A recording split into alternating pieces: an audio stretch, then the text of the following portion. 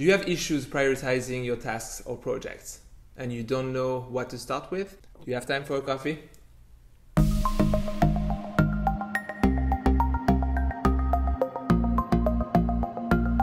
Hey, bonjour, I'm Hugo and I help busy entrepreneurs and managers be more productive and get back in control of their own time. Not every task or project have the same effort nor impact to complete. And when I talk about efforts, it can be time related or project complexity or money or investment, etc. For the same level of effort that you put in two projects, one can have higher return on investment, higher impact. On the other hand, for two similar results on two different projects, maybe one of them got you there with a lower effort. And the other one got you the same result, but with higher effort, time invested, or money. That's why I always use the impact effort matrix, like all the time.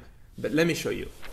You have basically the effort horizontally and the impact vertically. That gives you four quadrants. Quadrants. Yeah, that's a hard word to say. You have the high impact, low effort, high impact, high effort, low impact, low effort, and low impact, high effort. And it's so easy to use. You can position all your tasks or projects on that matrix, and that helps you prioritize. All you need is a bunch of sticky notes, or you can do it with a piece of paper. And that's a very pragmatic approach. You're most likely going to start with the top left quadrant, high impact with low effort. And that also allows you to discard all the ones that have low impact with high effort. Et voilà!